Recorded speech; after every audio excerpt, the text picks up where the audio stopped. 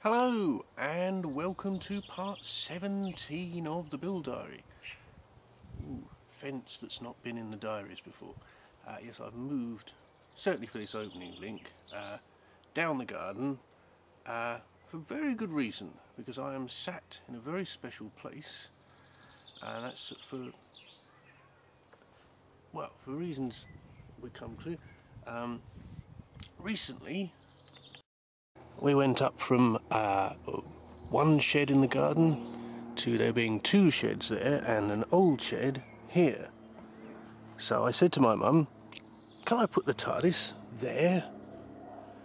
And well, it turns out there isn't a particularly good base there. It's also quite close to a fence that backs onto a playing field, so it might be a bit vulnerable there. So my mum said to me, you can put it between the gazebo and the greenhouse. Well, here's our gazebo, and I will track the camera along. Yes, a bit of greenery, and there's the greenhouse. So it's looking suspiciously as if that bit of greenery will be biting the dust later this year, because my TARDIS is about 3 foot by 3 foot at base width, and so that's where it's going to end up going, which is a good slot because we've got a bit of shade here from trees next door, and we're also within good sight of the house and a decent amount of distance from that playing field. So let's get back to the build. Now, those of you watching that have seen part 16 will realise that I'm currently working on the first of the corner posts, and about a month ago I joined together 3 bits of wood that formed the start of this corner post, and so it'll be time to add that bit of wood there, which is the second quadrant to be used. But first, it's time to take off all these clamps.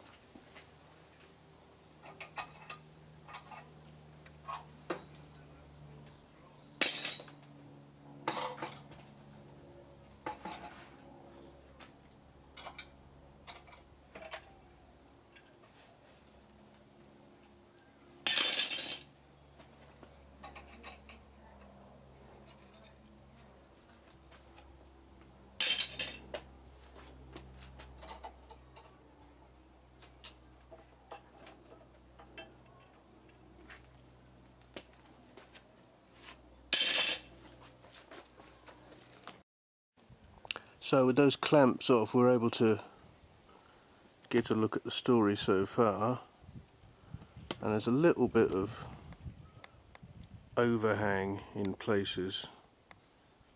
That's something that can be hopefully relatively easily corrected later. And I did notice at the far end here that the actual quadrant itself is slightly too long, but nothing too bad there. So let's get on with the glue and fitting the second quadrant to this.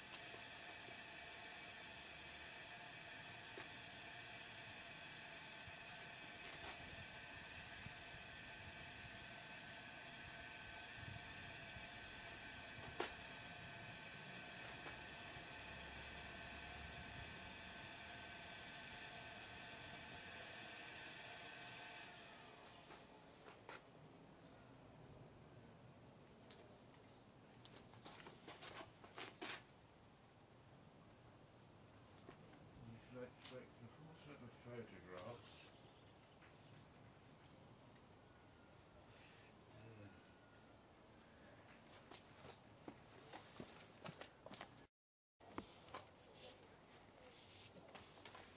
What did you support your sunflowers with?